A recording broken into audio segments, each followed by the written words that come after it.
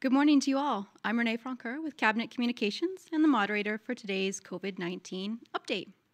We are joined today by the Minister of Health and Social Services, Tracy-Anne McPhee, and the Acting Chief Medical Officer of Health, Dr. Catherine Elliott. Closed captioning is provided by National Closed Captioning. Thank you to Mary Teason for providing our ASL interpretation and to Andre Boussier for providing our French translation. Following the remarks from our speakers, we will go to the media on the phone lines. I'll call you by name, and you will each have 2 questions. We'll then circle back for another round of questions with reporters until we are out of time. Before we begin with our speakers, I'd like to verify that everyone can hear us. If any reporters are having problems, please email ecoinfo@yukon.ca. I will now hand it over to Minister McPhee. Thanks so much, Renee. Good morning, everyone, and thank you for joining us here today on the traditional territory of the Kwanlin-Dun First Nation and the Ta'an-Kwachun Council. I'm pleased to be here with Dr. Elliott this morning to speak to Yukoners about what's happening in our territory with respect to COVID-19. COVID-19 continues to spread in our territory and as it has elsewhere in the country. We have once again had to adapt our approach to these new realities, including the new Omicron variant. As Dr. Elliott has noted, Omicron has distinct characteristics that make it much more contagious and difficult to trace and contain than previous variants. We've also had to shift our testing approach in response to rapid increase in cases over the past 2 weeks.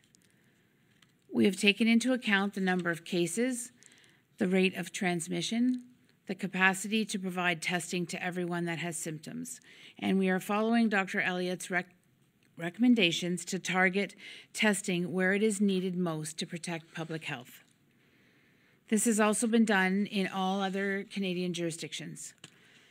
The lab-based PCR tests remain available to Yukoners where there is a greater risk of severe impacts of COVID-19, including residents and staff of long-term care facilities, other congregate living settings, frontline staff, Yukoners over 50 years of age, and those who are pregnant and or have underlying health conditions, and those who live in communities outside of Whitehorse. We know that there are many people here in Whitehorse who are interested in getting tested but do not meet that new criteria. The most important thing that you need to know is that if you have symptoms, you should assume that you have COVID-19 and follow the recommendations for isolation. They can be found on yukon.ca, and I know that Dr. Elliott will speak more about that today. We know some Yukoners still want to be tested for COVID-19, and we have started making take-home rapid antigen tests available to those with symptoms here in Whitehorse if you're not eligible for PCR testing. On Saturday night, we received a shipment of 50,000 rapid tests from the Government of Canada. I want to thank the public service employees and everyone involved in the effective and coordinated efforts across governments to ensure that we were in a position to make these tests available as soon as Monday morning. I would also like to thank Air North for getting our shipment of test kits here to the territory in frigid conditions. These tests are available for pickup at a drive-through which has been set up at Takini Arena here in Whitehorse. It's open on from Monday to Friday from 7:30 a.m. till 3 p.m. You can pick up 1 test kit per symptomatic person in your household. Since Monday, we have distributed 1,400 test kits. We are expecting to receive additional test kits in the coming weeks, and we will share more information as that becomes available. As we've said before, throughout the pandemic, we have used rapid tests as part of our coordinated public health response to COVID-19 transmission here in the territory. As we receive more rapid test take-home tests from Government of Canada, we will continue to make them available to Yukoners, but it is important to remember that they are not a substitute for being vaccinated or for following public health conditions and public health measures. The most important thing we need to do right now is to reduce our contacts to limit the spread of COVID-19. Practicing the Safe 6+1 is more important now than it's ever been. And please get vaccinated if you have not already, including getting a booster. You can still get COVID-19 and spread it if you are vaccinated, but if you are not vaccinated, you have a much higher risk of severe negative health impacts and even death. We have increased capacity at the vaccine clinic here in Whitehorse, and it is open from Monday to Saturday. Our priority at the clinic right now is booster shots for eligible Yukoners, and that's everyone over the age of 18 who's had their first 2 shots. Booster shots are available. You can book an appointment online at yukon.ca/thisisOurShot. If you live outside of Whitehorse and you don't see a clinic in your community, please contact the health center and they will work out an opportunity and arrange an appointment for you. Tomorrow, a pop-up vaccine clinic will be held in Whitehorse at the health center for children aged 5 to 11 from 9 a.m. to 4 p.m. To book an appointment for your child, you can call 867-667-8864. As we get into February, we will shift our focus at the Whitehorse Vaccine Clinic to second shots for kids aged 5 to 11, many of whom received their shots in December. The vaccines are our best protection against COVID-19. I really want to thank the dedicated team of immunizers that are helping deliver shots across the territory. I know that we have such dedicated staff, and this is their priority to make sure that Yukoners have the opportunity to get vaccinated and to get their boosters. I also want to acknowledge all Yukoners who have stepped up to take their shot, including our little Yukoners age 5 to 11. Every shot delivered helps protect every person in our territory. Before I hand it over to Dr. Elliott, I want to speak about another public health crisis that is affecting every community in our territory: the use of toxic drugs. Fentanyl continues to be a serious concern in our territory, but we are also witnessing an increase in drugs containing benzodiazepines, or what's commonly known as benzos. Drugs containing benzos are very dangerous substances. We know these drugs are here in the territory and that there has been an increase in overdose deaths in recent days. Our thoughts and best wishes are with the families and the loved ones of these individuals, and these terrible tragedies are felt by us all. I am imploring people to be careful. Please get your drugs checked for toxic substances, either through blood ties or through the outreach van. Do not use drugs alone, and carry naloxone kits with you if you are using or with people who are using. An overdose from benzos requires more naloxone to reverse the effects of an overdose than do other drugs, particularly fentanyl. Please know that the supervised consumption site is also available to support those who are using substances and there to help keep them safe. We are working closely with the RCMP, Dr. Elliott, and the Chief Coroner and other partners to address this situation, but the risks are very high and very serious. We want Yukoners to know that there is a toxic supply of drugs here right now, and there are places for support and for help. Please be safe, look after yourselves and your friends and your families. Thank you. Thank you, Minister McPhee. And good morning, everyone. Bonjour. I'm pleased to join you on this beautiful morning. In Whitehorse, the sky is pink, and it's just lovely this morning. And I hope that we've all had a chance to look at nature over these interesting and chilly past few days. I'm here to talk about some of the more important and serious things that are affecting health in Yukon.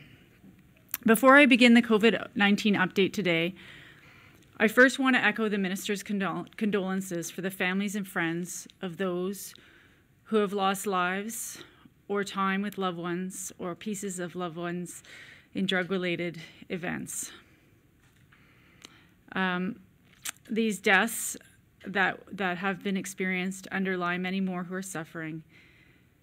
And I remind us of the importance of our ongoing work to address the opioid crisis through harm reduction and how it can save lives. I want to echo the Minister's points that please now is a time more than ever to use with others, to have naloxone with you, and to know that benzodiazepines make opioids even more dangerous and higher risk. So please avoid benzos.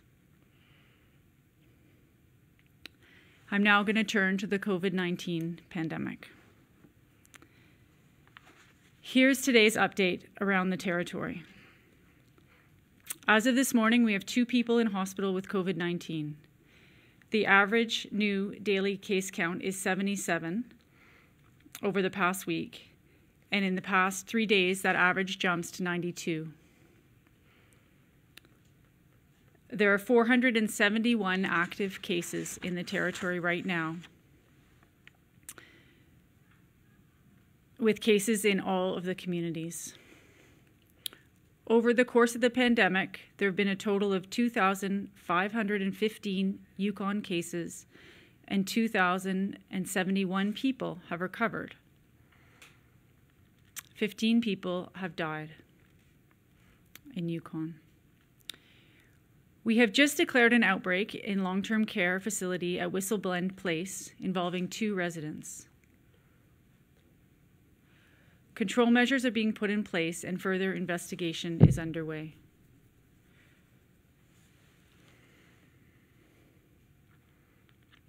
As I've said in the past, we have the epidemiologic signature of Omicron, the rapid rise in cases over a very short period.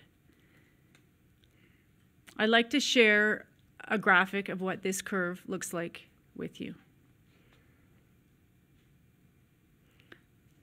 You should now be able to see the epi curve of the pandemic in Yukon from September to January 2021 to 22. Many of us have become very familiar with seeing epi curves or epidemic curves, which is a visual display of the onset of illness of cases associated with an outbreak. This is our history. This is how epidemiologists and public health doctors look at disease in populations. The vertical line, or y-axis, on the left represents a measure or count of the number of cases. The horizontal line, or the x-axis at the bottom, is the date. So it gives you the number of cases over time, from left to right. This is a very important tool that we use to measure the spread of illness, and we can see a lot of patterns and trends in this curve, and I'm going to talk about a few of them today. First of all, you'll notice that there's the first bump in the curve around November. So that's the growth of the COVID-19 Delta variant that led us to establish the strong measures that were called a circuit breaker in the month of November. You'll note the way the cases tail off after mid-November, and that's how we knew that the circuit breaker was effective. On the far right of the chart, you'll see there's another peak beginning to develop, and that's the growing impact of the Omicron peak, the Omicron variant. You may note that despite measures that we've had in place, recommendations and then in law, there still continues to grow in this area. I have to note that the part on the far right that's grayed out is where we don't have the data yet. So we continue to gather data in that time, and that when you see it go down, what you're seeing is that those cases, people who have symptom onset within that period may not have been tested or may not yet be in our counts as of January 10th. So what we see in this curve is that despite the measures, the number continues to grow. which is very similar to what we're seeing in other parts of the country. We had introduction of Omicron a little later than some of the bigger provinces, and we have our curve starts a little later. For example, we're about 1 week behind BC in terms of the growth, and about 2 weeks or so behind Ontario or Quebec. Based on the trend in this epi curve and what we know about the impact of Omicron in other parts of the country, we can begin to understand what might happen in the Yukon. So this is the closest I get to a crystal ball. At this time, based on this, I anticipate we'll continue to see a number of people off work due to illness and isolation, and a number more people continuing to get sick. I'll also expect that we'll see more people requiring hospitalization in the next days to week. Tracking Omicron is a little bit different from tracking Delta. And that's because Omicron is spreading so rapidly that the curve fills in very rapidly. So if we're missing 3 days of data, things can change quite quickly in that period. It's also because we've changed the testing strategy, as have other places, and this will change what we can read out of the curve. When I look at this curve, it's important for me to know what I know and what I don't know and can't interpret out of this curve.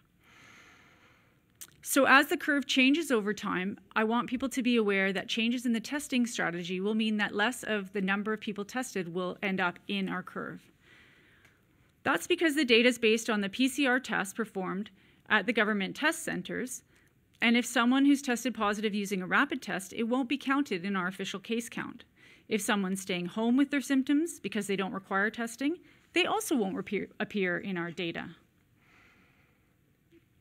Variations in data are a normal part of surveillance, and that's why we use statistics and epidemiology to know the patterns, know the trends, and interpret this real data to track disease trends. This is something that's particularly important to remember if you live in communities. Even if you see a low or a 0 case counted in your community, it does not mean that no one has COVID in your community. It just means that if a person in your community has COVID, they're not counted in our data, and perhaps that's not counted yet, or perhaps they won't be counted because of the changes that I have just described. In all likelihood at this time, there are COVID-19 cases in every community in Yukon. That's why choosing to be cautious right now is so important. Something else that's important to think about as we look at this growing peak is the volume of spread here. The Omicron variant is spreading very fast in Yukon right now. That's why it's important for people to assume that they may be exposed to the virus in all sorts of settings, and therefore continue to take those measures to prevent themselves from contracting it.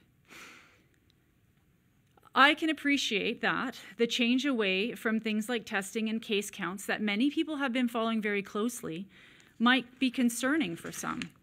But please know it doesn't leave us unequipped. It is not concerning for me. It's a normal part of the evolution of tracking an infectious disease in public health. COVID-19 has from the outset required us to adapt and respond in real time to the evolving nature of the virus, and we're managing this.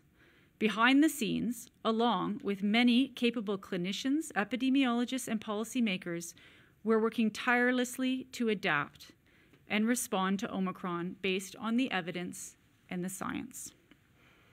We are simply at a point of transition right now, and this is a part of what we do. I'm going to show the second figure now.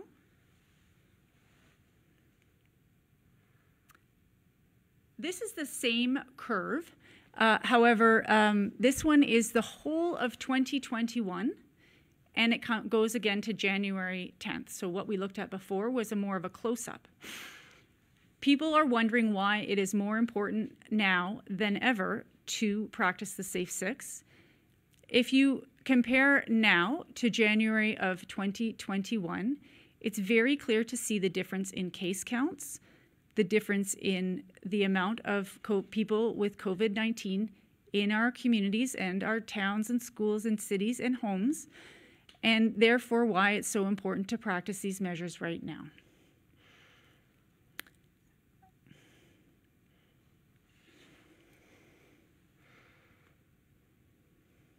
Okay, I'll move on now. Thank you. I'd like to talk a little bit about some of the things that we're likely to see over time. We're likely to see over the next week or so the Omicron peak continue to grow.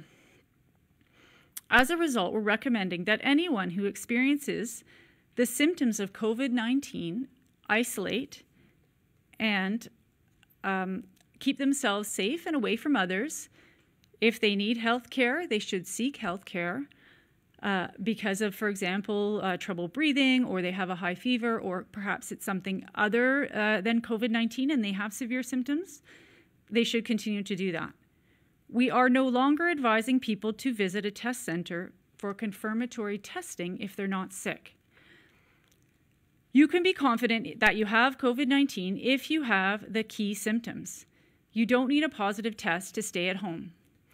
These symptoms are cough, fever, shortness of breath or difficulty breathing, or a loss of taste or smell. If you have any of those symptoms, you can be confident that in all likelihood you have COVID-19. Some people have COVID-19 without any of those 4 symptoms. And if you have 2 or more other symptoms that are not part of your normal health, please check online to see whether it's still likely to be COVID-19 and for what to do next. If you have symptoms and you'd like to confirm whether you have COVID-19, then you can get an at-home rapid antigen test from the government. This is good news. Remember, a rapid test is good at confirming that you have COVID. If it's positive, you have COVID. It's not very good at confirming that you don't have COVID, especially when we have case counts like we have right now. So you should still isolate if the test is negative and you have symptoms of COVID. Minister McPhee described the rapid antigen test drive-through, which is now at the Takini Arena in Whitehorse and every day from 7:30 a.m. to 3 p.m. and was opened on Monday. Tests are currently available only for symptomatic people because there is a limited supply. More information about the distribution of rapid tests is available at yukon.ca. For people in communities, please continue to work with your health center if you need a test. I'd like to make another important point about rapid tests. As I said, a negative test means you probably don't have COVID-19, but you may. And you may still be transmitting that virus. So even with a negative rapid test, as long as you have symptoms, you should continue to self-isolate and follow the instructions in the kit.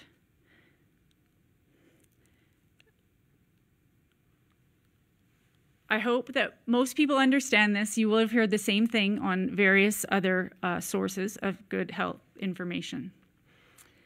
Let's talk about boosters.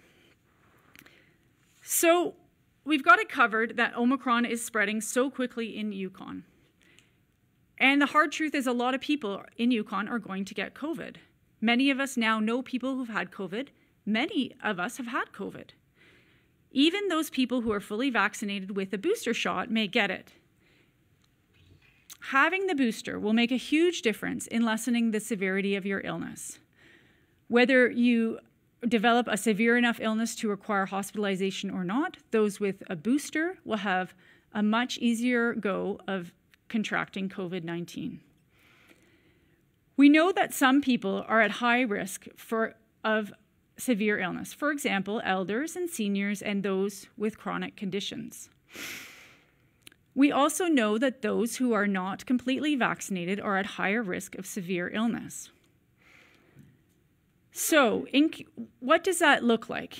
In comparison with an unvaccinated person, those who have had 2 doses of vaccine have reduced their chance of hospitalization by half. Those who have had 3 doses of vaccine have reduced their chance of hospitalization by 1/5 compared to those who are vaccinated. The booster is a very important part of this protection because it reminds your immune system of how to respond to COVID-19, and it makes that immune system smarter, stronger, and more capable of ensuring that your illness is mild. This month, we've opened a lot of time for booster shots, so please schedule one right away. Next month, we're shifting our priorities. So we'll focus on that second shot for kids age 5 to 12 and the first shot for those in that age group who haven't had a chance yet. This is why it's important to get your booster as soon as possible. I'm going to shift now to holiday travel recommendations. So before I close, many of you will remember that prior to the holiday season, I introduced travel recommendations, including limited contacts for a 3 to 5 day period when you get back into the territory. Now, at this time, Omicron spread is so prevalent in the Yukon, as well as in other places in Canada where people are visiting, that these recommendations are not required. At this point, what people should do is to think carefully about the impacts of your travel and avoid travel where you can. If you do need to travel, it's important to check ahead the public health guidance in the regions you're going to. And to also know that many regions have considerable strain on their essential services such as transportation and healthcare. When you return and when you're away, but particularly for Yukon, when you return, please monitor your symptoms during that period after you've returned. And if you have symptoms, follow the Yukon guidance as I've outlined today. If you're planning to travel, please get your booster shot before you travel. In closing, I really think it's important for us all to acknowledge that it's a difficult time right now as we experience the spread of COVID-19 like we have never before in Yukon, and the impact it's having on our families, our livelihoods, our schools and workplaces, our communities, and our own lives. In order to make this the easiest possible for everybody, please follow the Safe 6 and wear your mask. Please get your booster. During this short period while we're in this wave, it's very important to do the right thing. And when you're sick, please physically isolate yourself from others and stay socially connected. Limit your contacts when you're out and about. It's really up to us now, as individuals, as a community, in our workplaces, in our schools, to keep this Omicron peak as low as we can and get over that mountain and head into the next valley on our epicurve. We will get through this. There really is light at the end of the tunnel.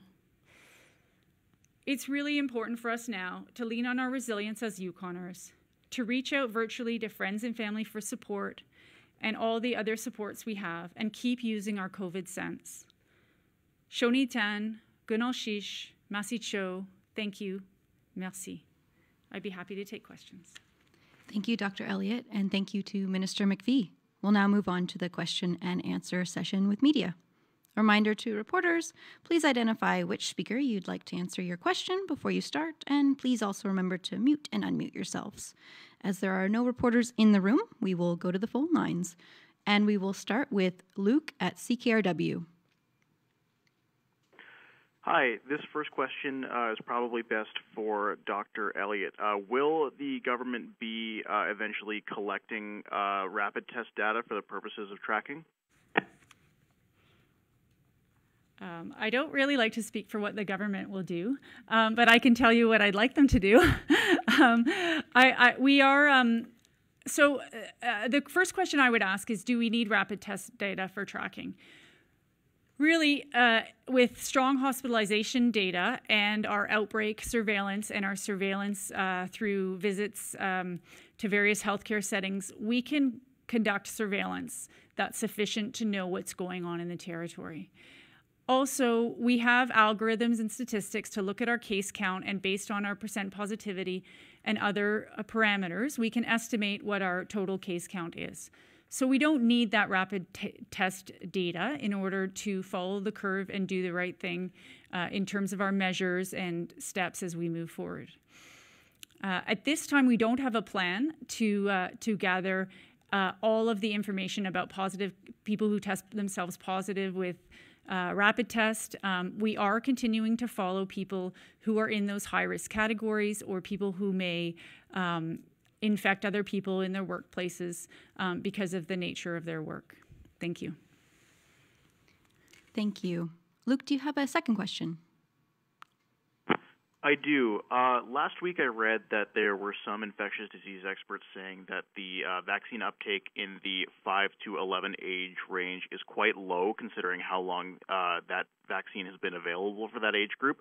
I'm just wondering if there's anything that might be done to encourage more parents to have their children vaccinated if they haven't done that already. So the uptake for the 5 to 11 age group in Yukon for first dose is 53%, which is a strong uptake.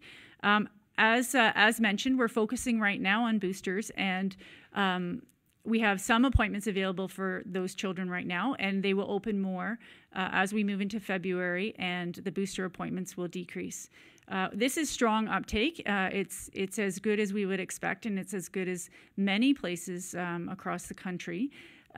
What I will say is I expect this to increase as the opportunity increases as well in the coming months. And I think many people are now recognizing the impacts of COVID-19, not just on themselves, but on the whole of society, and the importance of this vaccination. Thank you. Thank you. We'll now move to Haley at Yukon News. Thank you.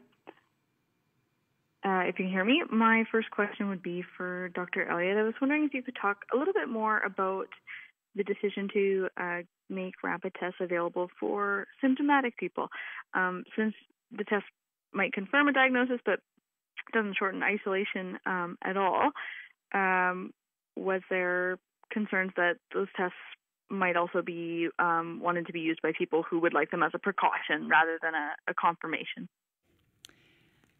Yeah, I mean, we look at our resources and we put the priority on those who need them the most. So for testing, this is what that means.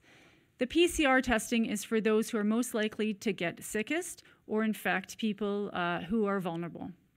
Congregate living settings, people who work in healthcare, etc. The rapid tests are available for those with symptoms in order to confirm a diagnosis. I think many of us were hoping that rapid tests would get to the quality where they would be able to tell you that you don't have COVID, and even if you have a cough, you can carry on your business. Rapid tests do not tell us that.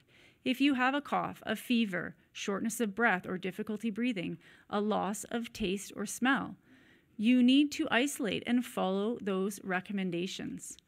So for those who perhaps thought, and I've heard people say that it's a get-out-of-jail-free ticket, it really isn't. However, many people want to know, they want that confirmation, and so that's why we're offering these rapid tests. As availability of rapid tests increases, we will broaden who we can offer them to. And eventually, over the long haul, I expect the government won't offer rapid tests to the entire population, but they'll be available through the usual means of getting other types of tests like pregnancy tests and other types of tests that people use in their day-to-day lives. We're not there yet, and at this point we need to really prioritize those resources where they're most needed. Thank you. Thank you. Haley, do you have a second question?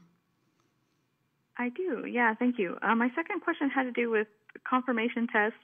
And sort of an emerging conversation about workers' compensation. We saw in Saskatchewan that Workers' Compensation Board is requiring a PCR test in order to prove a COVID-19 diagnosis. I was wondering, I think it's a question for Minister McPhee, if there's any conversation in the government right now about how the Yukon Workers' Compensation Health and Safety Board will be dealing with COVID-19 diagnosis.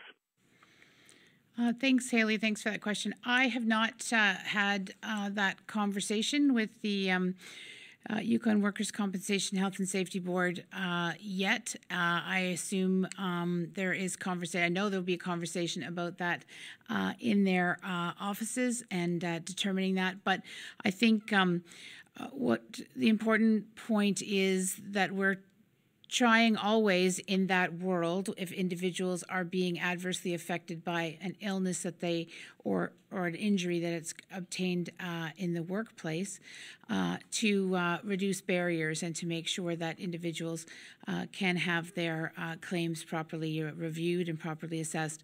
I don't anticipate that, medical information is always a part of those assessments, and the reduction of barriers will be the priority there. If PCR tests are required for such a thing, obviously we can make those available to individuals who need them. There's always an exception. I think Dr. Elliott says there's an exception to every rule, but I think that's something that I know they'll be working out with individuals who have such a claim. Thank you. We'll now move to Maya at CBC Yukon. Hi, my question is for Minister McPhee and Dr. Elliott. I'm just wondering, why isn't Yukon regularly reporting COVID-19 hospitalizations and other data like positivity rates online? Dr. Elliott, you said yourself last week that hospitalizations are the important number to focus on right now, seeing as true case counts are being underreported with testing systems overwhelmed. And, all provinces and NWT are regularly reporting their COVID-19 hospitalizations online. Why isn't the Yukon making this data public? And will you consider reporting hospitalizations and more data regularly on your website soon? Thanks for the question. The decision has already been made to expand the information that's available on to the public on the website and through a dashboard that will be regularly reporting that kind of information. We're actively working with the IT folks and the e-services teams, Health and Social Services and the Department of Highways and Public Works on a dashboard that will share that kind of data. We know that people Yukoners have a strong interest in the numbers of hospitalization, and we know that that is a shift that's happening across the country, as Dr. Elliott has described, and are now exploring how we can have that information up as soon as possible to Yukoners so that they can assess that for themselves. I think Minister McPhee covered most of the question. I think the other important point is that I do report hospitalizations weekly, and they've been at 1 or 2. As this changes, and if the information changes quickly, these will become part of our regular news releases as well. Thank you. Thank you. Maya, do you have a second question? Yes, and it's for Dr. Elliott. Last week, you suggested that Yukon, if needed, could tap into help from other jurisdictions' healthcare systems if ours is overwhelmed. But healthcare systems across Canada are already very strained. How can you be sure this is a realistic option, and what happens if other jurisdictions don't have the capacity to help? Thanks for the question, Maya. So last week I was asked, what will we do if our hospitals get full or overfull? And I described the different options that we have, including expanding the hospitalization capacity here in Yukon, bringing in healthcare, exploring the possibility of bringing in healthcare workers from other places, and exploring our options for moving patients to other places to get the care they need. These are all the options that we will consider at that time. Plans are in place with Yukon Hospital Corps at this point to accommodate those patients that are coming in now and that are predicted to come in the coming days, weeks, and months. And yes, we are part of a bigger system. So when we make a request to the federal government, they too prioritize how they need to distribute resources around the country. In general, we've had very good support from the federal government for various resources. For example, the rapid tests and getting them here quickly by coordinating with Air North and other partners is a very good example of that. However, resources are limited, absolutely. And what people can do now in order to prevent that eventuality is to practice the Safe 6, get their booster, keep themselves physically distanced from others and socially connected, and follow the public health measures. And that's why we have to go to such a length with these public health measures that are quite stringent in order at this point, is because of the possibility of what is to come. Thank you. Thank you. We'll now move to Tim at the Whitehorse Star. Yes, thank you. Can you hear me? We can. Thanks, Tim. Okay. So my first question is, I want to go a little bit off the COVID topic and back to the drug overdoses. How many deaths have we seen recently? I see there are 3 in Carcross that has declared has caused the First Nations government to declare a state of emergency. Do we have any in other parts of the Yukon? It's a good question, Tim, and thank you for that question. When we have deaths which are related to drug use and potentially drug toxicity, it takes some time for the information to come in around the specifics of around the death, and also the type of drug and whether that toxicity may have contributed to death. So we are aware of some work being done on some potential deaths, and I'm aware that people or families have shared this information. It's really important for us to get our facts right and to announce the deaths when they are confirmed. And so at this point, we have 1 confirmed and a number that are still under investigation around toxicity. If we look to last year, the coroner released numbers from last year, which was in the 20s. I believe it was 23 deaths last year from drug-related deaths and opioid-related. And that number puts our rate in Yukon higher than any other province or territory. So there's no doubt that this is a serious situation, and it is an ongoing situation, and one that we are continuing to partner in order to address. I won't add anything other than to say I know that I've been advised that the coroner is working on a number of matters, and I think we should respect that work and respect the families that are being notified, or as Dr. Elliott said, the circumstances that are currently being investigated. But suffice it to say, it is absolutely critical that the message go out to Yukoners that there are toxic drugs here in the territory. Please don't use alone. Please have them tested. Please make sure you have naloxone kits with you, and that there are safe places for you to go and either use at the safe consumption site or have your drugs tested at blood ties or the outreach van. And we're really encouraging people to make sure they're being safe. Thank you. Tim, do you have a second question? I do. It's probably an expansion on some of the questions about rapid testing. Are you confident that people aren't going to be hoarding these rapid tests, either for their own use or, in the case of some of our more rabid anti-vaxxers, to prevent other people from using them? I think it's really important for all of us to do the right thing and to think about the population as a whole right now. I have seen that over and time and again in crises, whether it's a wildfire or a flood or a wave of the pandemic, that people really take care of each other and reach out. And one of those ways is to share and take the resources that you need, but not more. So for tests, that means for those people who are symptomatic, who want a rapid test kit in order to confirm their diagnoses, those test kits are available. Please don't take more than you need. And we've seen time and again that that's what Yukoners do, because we know that taking care of every one of us is important for taking care of each of us. Yes, thank you, Dr. Elliott. We have asked Yukoners to come and get the tests that they need, and in the event that that somebody else needs a test behind them, If they only take what they need, then there will be something available for others. We do expect more tests to come into the territory, and we'll be working with the Chief Medical Officer of Health's office to make sure that they are used in priority and available to Yukoners, but there will not be an endless number of those, despite the fact that the Government of Canada has procured 140 million tests.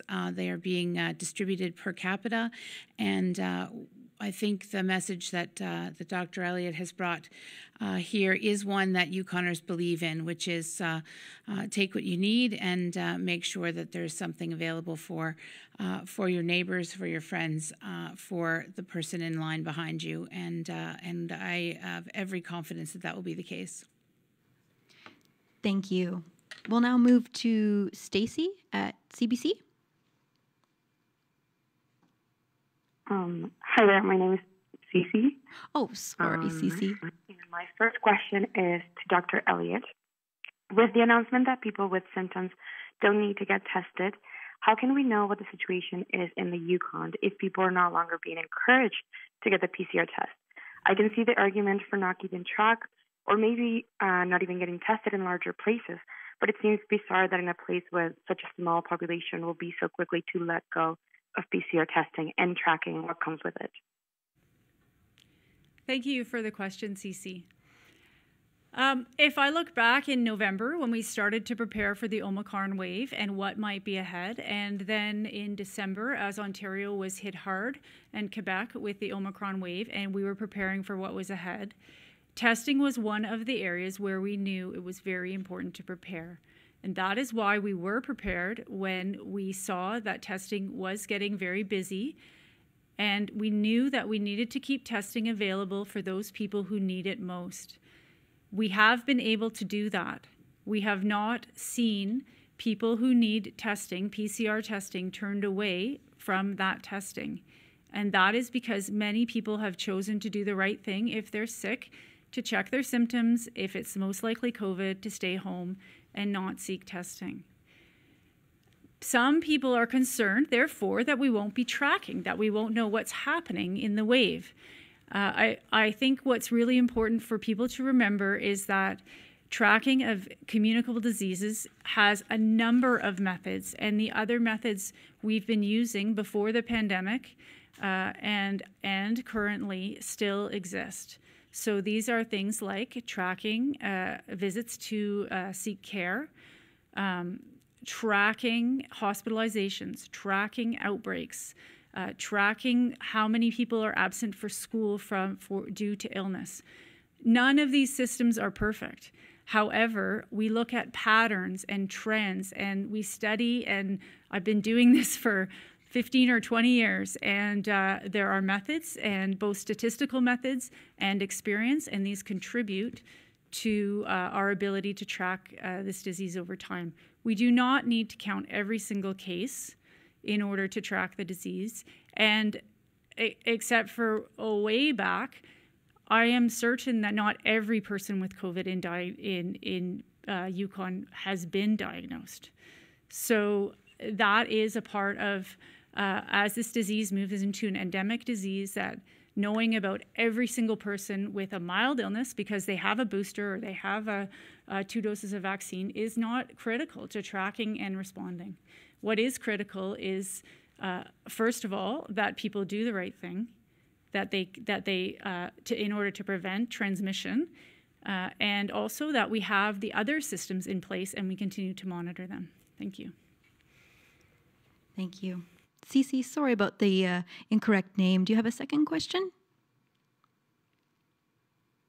No worries. And yes, I do have a second question. This one's for either Minister McPhee or Dr. Elliott. You both mentioned the opioid crisis today that we're seeing in the territory, and I was wondering what is the response to the Carcross and Tagish First Nation declaring a state of emergency, and could you confirm that the 3 deaths that we saw in their community is due to opioid overdoses? Thank you. Thank you for the question. I think what we just said in the last response before your first question was that we cannot confirm those that we're being respectful of the work of the coroner, that we're being respectful of the information that has to come to the chief coroner's office and be assessed, as well as information provided to families and loved ones. And so we won't be able to confirm that at the time. I think I know that that Minister Stryker, who is the MLA for the area you're describing here in the territory, has been in touch with the chief. I know that he has been in person to Carcross and in touch with members of his constituency with respect to this situation. I don't have, this isn't the place for an official response to their state of emergency, but we absolutely support their statement and the work that they'll do in their community to keep it safe and to keep their citizens and their community members safe. We have been working with many communities across the territory with respect to the opioid crisis, the concerns about mental wellness and addictions, alcohol and drug use, and will continue to do so. We support every community that makes a statement as bold as the Carcross-Tagish First Nation has done, and I can say that that's part of the reason that I've spoken about it today and Dr. Elliott has spoken about it today, because we want the message to be out there to Yukoners in communities all across the territory that there is a tainted drug supply, that people must be safe, and that our work continues on mental wellness, addictions, drug use, and supporting communities.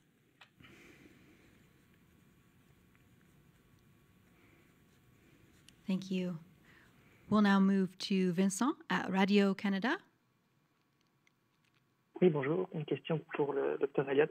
Est-ce que vous pouvez répéter en français pourquoi, selon vous, c'est pas important de répertorier les cas positifs aux tests rapides et les différents outils que vous avez pour suivre quand même l'évolution de la pandémie?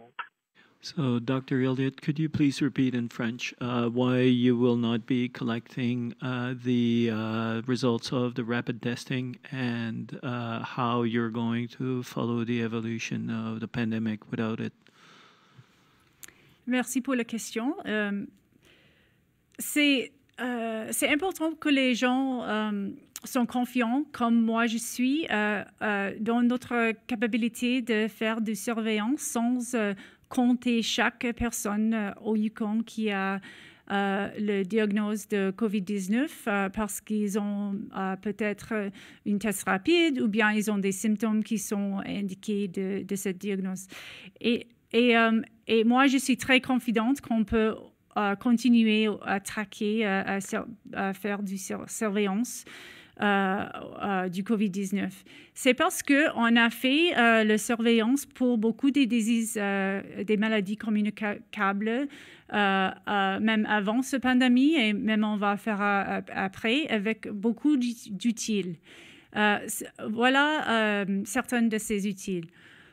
Nous regardons les visites aux services médicaux pour les gens qui sont plus sévères, même si c'est peut-être un médecin ou bien le centre communautaire de santé dans les communautés ou bien à l'hôpital, même au centre d'urgence ou les admissions. On compte aussi le pourcent des gens des étudiants qui ne vont pas à l'école. Et aussi, on regarde maintenant comme les impacts de cette maladie sur les ressources humaines dans des autres secteurs. Et aussi, on peut faire des analyses statistiques. J'ai un super bon et capable équipe d'épidémiologistes, des gens qui font des modèles et bien des autres personnes qui nous aident dans mon bureau pour faire des prédictions que si on ne compte pas les cas maintenant, mais on a ces autres indiqués, combien de cas est-ce qu'il y a vraiment. Et toutes ces choses-là font des informations que je considère quand je fais des décisions au sujet de comment est-ce qu'on teste, comment est-ce qu'on isole, quelles mesures est-ce que je recommande au gouvernement. Alors, on peut faire bien du surveillance sans compter chaque cas. Merci. Thank you. And as the doctor already answered that in English, I won't ask her to repeat it in English. Vincent, une autre question? Oui, merci. Juste par rapport à ça, comment vont faire les Yukonais si, par exemple, à l'avenir, ils pourront pas justifier de leur contamination? Comment ils vont faire vis-à-vis de leur employeur, par exemple, ou en cas de Covid long, par exemple, s'il y a besoin d'accès aux soins sans preuve de Covid-19? So, given that we're not going to count these tests, how are Yukoners going to justify towards their employer or for other measures that they are effectively touched by COVID-19? I can start. I obviously won't do it in French. Maybe that's not obvious. I won't do it in French. But I don't think we have had the requirement throughout COVID of individuals being required to show that they have COVID by virtue of a test or otherwise to have the opportunity to stay home, to be supported through government programs, for instance. In fact, we removed the requirement for doctor's notes to be required for individuals to have additional sick leave or sick leave access to their sick leave. So it's a matter of shifting the way in which we have been recording the tests or positive tests, and it is a matter of not shifting the way in which we have not been requiring individuals. Perhaps some individual employers require that, but it's not been a practice of government. It's not been anything we've recommended, and in fact, we have measures to make sure that doctor's notes and those kinds of things have not been required throughout. So I don't see that would change. Et en français, je peux d'abord faire un sommaire des mots sages du ministre. Elle nous a dit que pendant la pandémie, on n'a pas à avoir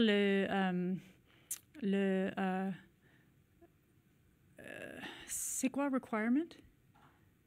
Le requirement? Ouais. On n'a pas à avoir le besoin d'avoir une diagnose de COVID-19 pour accès au programme, au congé pour maladie ou pour les autres programmes de COVID-19. Et on continue dans ce regard. Et la question au sujet des employés qui peut-être avaient reçu le COVID-19 pendant leur travail et comment est-ce qu'on prouve de ça. Il faut s'assurer que nous ne sommes pas une île ici au Yukon.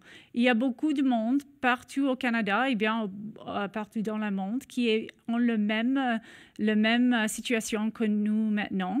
Et on a des autres façons pour avoir ce preuve. Le ministère a dit aussi que si ça arrive qu'on a besoin de ce preuve, on va avoir l'accès qu'il faut pour ça. Alors, ça, c'est quelque chose pour l'avenir. C'est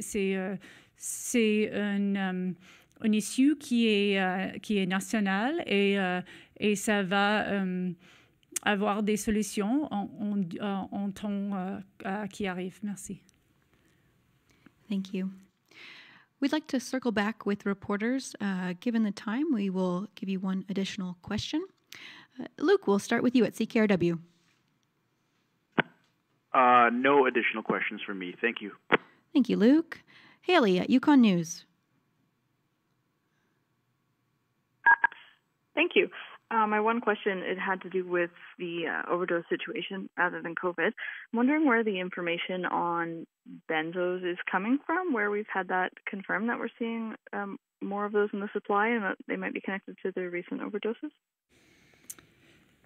I can start maybe. Or sure, go ahead. I don't mind either way. There are a number of ways that we determine whether benzos are contaminating the safe drug supply, the drug supply. One is the drug testing sites. Another is the urinalysis that we do at the emergency department in other places around the territory. And another is sometimes we see the toxicity come out of autopsies over time. And all of those methods are used to detect any contamination of the drug supply. Across Canada, and particularly we've seen in Western Canada and in Yukon, we have a contaminated drug supply. We're putting out this warning today because we want people to be aware and concerned at this time that we're seeing impacts of that. I think people should continue to follow these safe measures even when we're not saying it in the press, because the contamination of the drug supply is cyclical and it will come back time and again. Thank you. Thank you, Haley. The only thing I'll add is that there's also been warnings issued in northern British Columbia by health authorities there, and in conjunction with their coroners and RCMP, and they're seeing a similar activity at the moment, and it is critical that the message get out that people need to be safe and how to make themselves safe. Thank you. We'll now move to Maya at CBC Yukon. Hi. So in the Yukon, 53% of 5 to 11-year-olds have received one dose of the vaccine based on the recent numbers online. And you mentioned that this is a good uptake, but most other age groups are over 80%. How could you see this as a good uptake, and what is going on? So the pediatric vaccine uptake at this point is 53%. This is good for where we're at in the vaccine program and in the pandemic. Would I like to see it higher? Yes. Would I like to see it at 99, 100%? Yes. So it doesn't mean we're there. It means we're making good progress. As we shifted our focus to boosters because of the need to protect those people who are most vulnerable from hospitalizations in the midst of an Omicron wave. And we will shift again and toward pediatrics, meaning that we always have appointments for both, but it's about how available those appointments are. And we'll do that shift in February when the time is right, and we will see that number go up. I strongly encourage all parents to vaccinate their children in order to protect them, and also to get their own boosters in order to protect their children as well as themselves and their family. Thank you. Thank you. I just wanted to take the opportunity to repeat that there will be a clinic at the Whitehorse Health Center here tomorrow for children aged 5 to 11, and you can call there and get an appointment. We're trying to make every opportunity available for kids. I think Dr. Elliott's answer is full, but I think it's also important to remind ourselves that there has only been a child's vaccine available for little Yukoners since a number of weeks, really, and that there was a big shift, including a full week of vaccines available just here in Whitehorse just before Christmas, so that kids could get vaccinated before the holidays, and now in February we'll shift so that they can have their second shot. Thank you. We'll now move to Tim at the Whitehorse Star. Yes, hello. My question would be, what did the current numbers show on the percentage of vaccinated people versus unvaccinated coming down with Omicron? Yeah, thanks for this question, Tim. So what we know about the vaccine and Omicron at this point, we know that the vaccine is protective against severe illness and against death. And it is protective to some extent against infection, but nowhere near as good as it was against Delta. In fact, we are seeing people infected with Omicron who have had 2 doses, and to a lesser extent, those with 3 doses. We're also seeing that their illnesses are much more mild. We know that compared to someone who's unvaccinated, that those with 2 doses cut their chance of severe illness in half, their chance of hospitalization in half, and those who have had that 3rd dose and that extra protection cut their chance of hospitalization to 1/5 of compared to someone who's not vaccinated. So we are seeing our typing is showing that all of our cases that are typed are Omicron at this point, including vaccinated and unvaccinated people, and that protection is what we're seeing against severe illness. I also, Tim, I want to mention something, but this is for all the reporters. It's been brought to my attention that there was a typo in my speaking notes, and that the outbreak that we have at this point in long-term care is at Copper Ridge Place, and I wanted to make a point of correcting that before we end this. My colleague, Dr. Kovac, is leading this particular outbreak response and doing a fantastic job, and she brings things to my attention when it's necessary because there's some complexity or some difference. In this case, there are 2 residents and the measures are in place, and long-term care knows how to respond to these things, and we support them to do that. Thank you. Thank you. We'll now move to Cece for final question at CBC. Yes, thank you. My question is for Dr. Elliott. Are there any recommendations for how long someone who has had COVID should wait before getting vaccinated or boosted? I know some people that have had 2 vaccines and they get COVID, so they don't know if they should wait before they get boosted. So is there a timeline recommendation?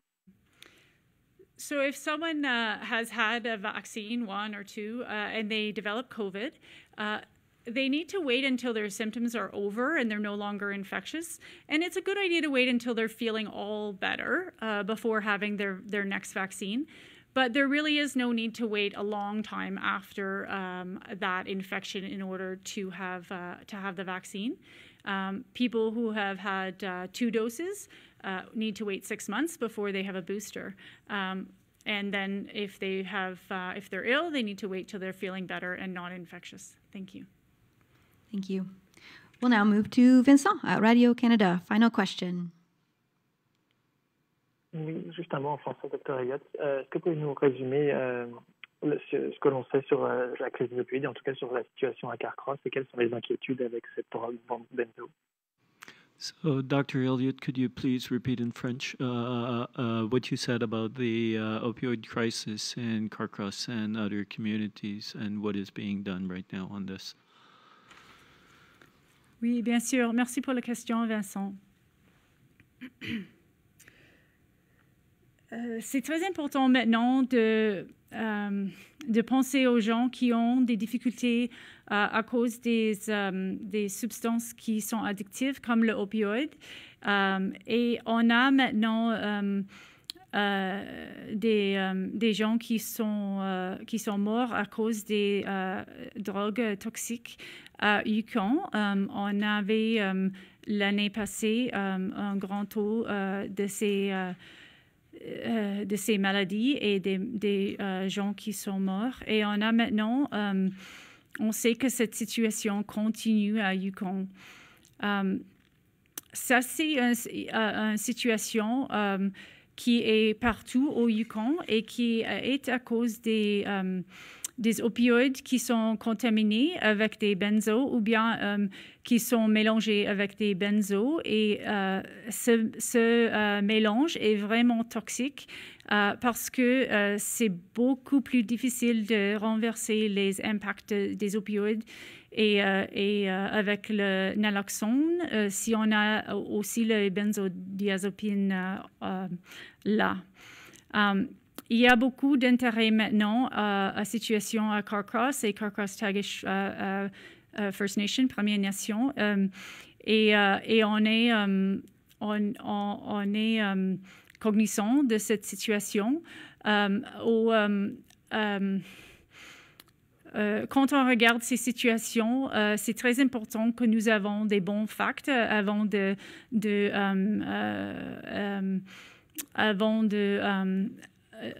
discuter parce que il y a beaucoup d'informations, mais on n'a pas tous vérifié à ce moment-là. C'est aussi vraiment important. Il y a des familles, des communautés qui sont dans une période de mourning ou accepter ou confronter cette difficulté. Et c'est important de leur donner de l'espace et du temps qui est nécessaire pour le processus. Alors, on travaille maintenant beaucoup au sujet de ça, un partenaire avec le gouvernement et le ministère McPhee et aussi avec les policiers RCMP et aussi même le coroner pour avoir la bonne information et informer nos actions. Ce qui est important pour les gens qui utilisent les drogues maintenant est de savoir qu'il y a des sources toxiques des drogues. Les benzos et les opioïdes ensemble, c'est plus toxique. Il est très important d'utiliser les drogues avec quelqu'un et d'avoir du naloxone ou bien mieux pour aller aux endroits qui sont saufs pour faire utiliser leur drogue comme le site de consommation qui est ici à Whitehorse. C'est aussi très important pour les gens qui utilisent ces drogues pour avoir un peu de solace ou pour des autres maladies, si c'est mental ou bien physical, de chercher les autres sources pour le soin qu'ils ont besoin. Il y a beaucoup des lignes téléphones, s'ils ont des médecins ou bien le centre communautaire de santé, et de chercher les familles, les amis ou bien les ressources qu'on a pour nous rester le plus sauf et sain qu'on peut maintenant. Merci. Thank you. All right, well, that concludes our COVID-19 update today. We will see you again for another update next week. Thank you again to our speakers and to the media and everyone who joined us live over Facebook. Have a wonderful Wednesday and stay safe, everyone.